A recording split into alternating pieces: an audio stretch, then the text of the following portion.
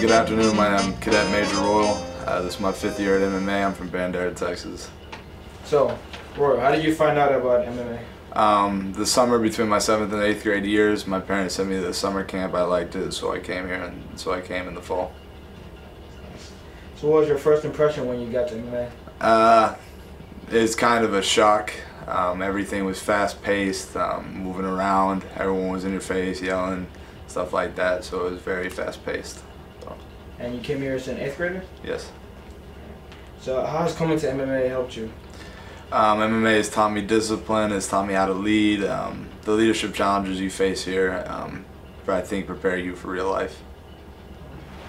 So what other activities do you participate in MMA? I was in soccer for 4 years, captain for 2, varsity football for 2 years, wrestling, jiu-jitsu. What are your plans after you leave MMA? After I leave MMA, I'm going to Baylor in the fall, double majoring in physics and applied mathematics.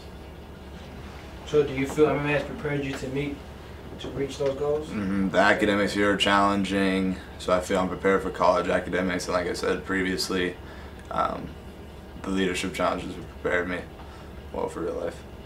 If there was one thing you had to pick that you liked most about MMA, what would it be? I'd have to say the people.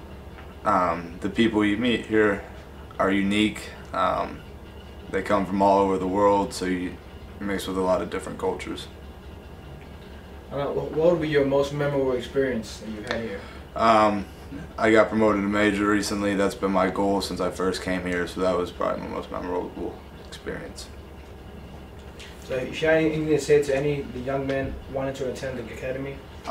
If you're coming here, you need to work hard, mind your manners, stuff like that, and you'll do well. All right. Thank you.